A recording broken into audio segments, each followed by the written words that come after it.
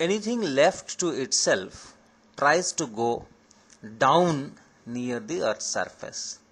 You drop a ball, the ball falls down. You put something on an inclined plane, it rolls down the plane, doesn't go up. Now here is an experiment where it seems that something left to itself is going up. We'll finally see that nothing goes up, it's only a kind of illusion. Now see what we have. We have this wooden frame. This frame is made from 3 parts. The 3 parts are joined together, and if you put it on a horizontal surface, that upper thing is not horizontal. The upper plate is down in one direction and up in the other direction. The back side is up.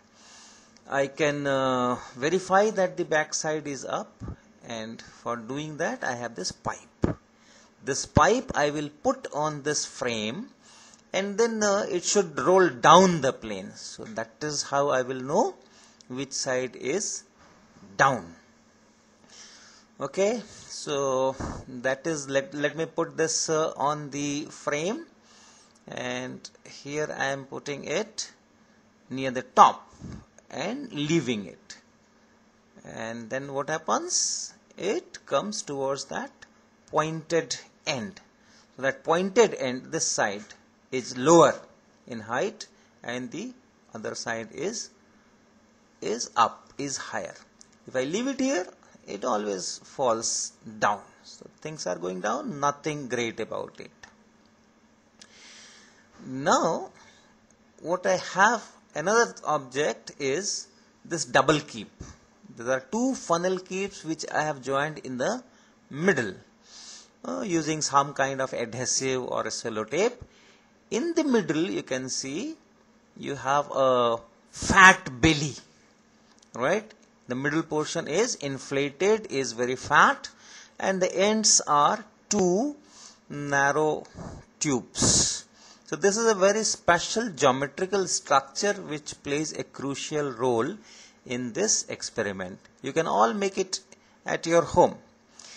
Alright, so let me put this double cone at the top of this frame, and it should roll down as the pipe was rolling down, but it is not rolling down. It keeps at itself at that upper end. Why it is not coming down? This frame is the same, the plane is not horizontal, this is down part. Let me put it here near this lowest part, and you see it is going up, right? When I keep it at the lower part here, it goes up.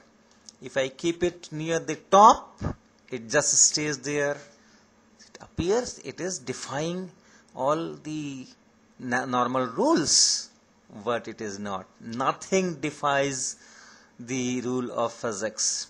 See, the middle point, the middle portion, that inflated belly, when this particular object, this double cone, goes on this frame, then this belly gets into that widened space between the frames. See, here the space is small, here the space is large. When it is here, the whole double cone is on the frame. Whole of it is on the frame. As it moves towards the other side, most of that fat belly is getting inside that space, more space that is present there, so that the whole keep is going down. It appears that it is going up on the frame, that is true, but in reality, since that belly is getting down in this space, actually its height is decreasing height. So it's falling, it's not rising, it's actually falling. I can show it by measurement. So I can measure the height of the keep when it is at the 2 places and measure. So Ranjit is helping me measure this height of the portion, protruded portion from the table, this portion. So how much is the height here when I kept this double cone near that pointed end? This time it is 6 centimeters. Okay, it is 6 centimeters above the table. Right? Those hands, those two hands of this double cone are 6 centimeters above this table when I have put it at this joint at this pointed end.